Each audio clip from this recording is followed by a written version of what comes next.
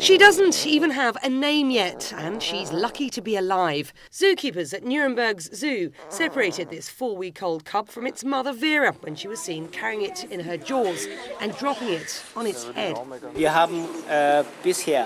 Up until now, we did not have any indication that the mother does not take exemplary care of her cub. Therefore, we clearly favoured a natural upbringing. Just recently, we had clear evidence that the mother did not behave correctly anymore, and therefore we intervened. It was a decision played out in the German press. Just a few days earlier, 2 tiny cubs were killed and eaten by their inexperienced mother. Wilma was the bear in public disgrace. Nuremberg zookeepers came under fire for letting the cubs die. But the decision to intervene in Vera's case triggered a larger ethical debate. Should nature be allowed to take its course?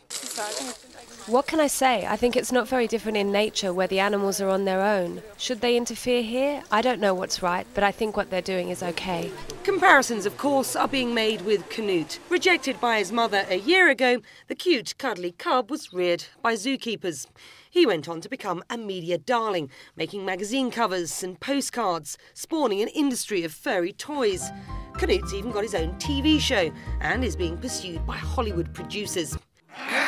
Zookeepers say the new cub is female.